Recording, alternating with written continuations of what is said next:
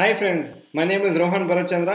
Welcome to today's breaking news where we cover the finance and economic news of the country.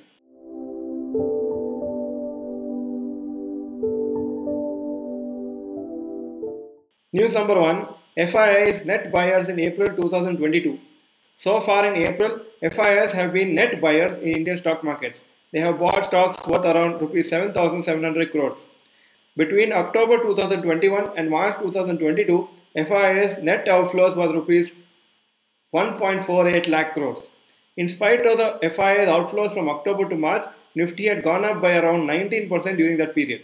Now, if FIIs continue investing, then there's chance of further appreciation. News number 2, electric vehicle sales tripled in 2021-22. Total electric vehicle sales in 2021-22 was around 4.29 lakh units compared to 1.35 lakh units in 2020-21. In this, electric two-wheeler sales were more than 4 lakh units. In electric two-wheelers, Hero MotoCorp has the highest market share of 28%, and in electric cars, Tata Motors has market share of about 85%. News number 3, companies trying to control attrition. Many sectors are facing higher employee attrition than normal. Employee attrition means employees leaving the company for some other company. IT sector attrition 20%, educational services 15% attrition, healthcare and pharma 11%, e-commerce and technology startups 9%. Companies are trying their best to retain employees by hiking salaries and providing additional benefits. News number 4, rapid news.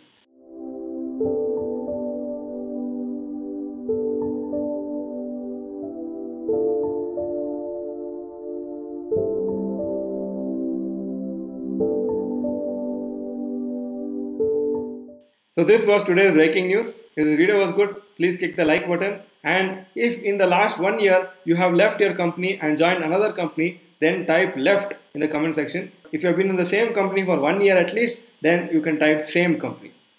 Thank you for watching this video. Bye bye and all the best.